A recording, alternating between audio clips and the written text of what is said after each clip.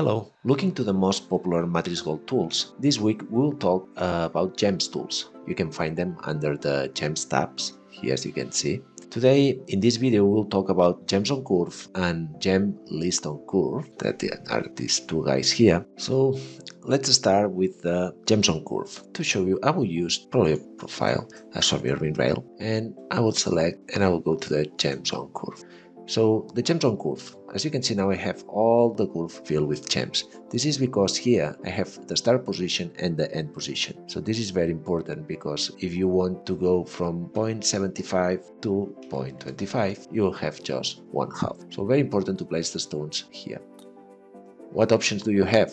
You can either with the handles or with the sliders that we have here, we can change. Let me just move them more up to here. I will get them position so I can show you. So from here you can do many things. You can work on the space between the gems, you can roll them, you can angle them, you can do anything you want. You can move them up, and also you can just say if you want them through the girdle, if you want them to the table. Now they are a bit higher because I just moved this.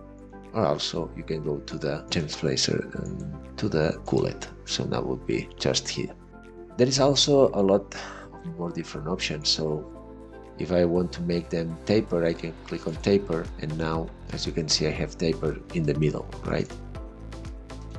But also what I can do is just do the taper end. So I go here and I just do taper end. Depending on what spacing method we have, we'll get different results. Alright, so something that it's also very cool is that, just say that if I put more gems here, I will take off. If we are happy with this distance, if we like this gem size, so everything is correct, what I can do is just, let me just put looking down, so gem orientation looking down, and now if I draw another curve,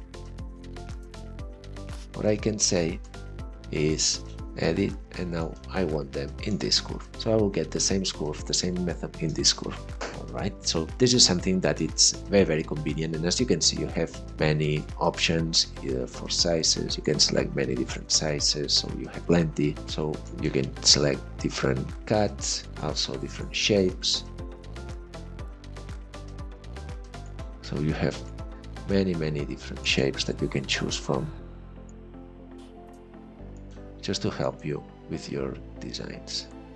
Right, so this is one. The other one that we have, let me just get rid of this. The other one that we have is the gem list on curve. So if you have very particular gems, you can select the curve. Let me just also gems orientation down, and now from here I can start to play with the gem list on curve. So I can set up any size. So as you can see here I have now this size. Now I will add as many as I want. So from 1.6 I want 2. Now I will get another one, 1.5, I will save it to let list, and the one with 1.5 I will go for 4, and then I have just say to 1.2, I will go to again to the size list, and on this one I will be more particular because the stones that I have just say that are 1.35, so I will unlock the lock and I will go for 1.35, 1.35, and here we'll just play 62 to keep the symmetry. Save gem to the list, so now I have 1.35, and I will add another one.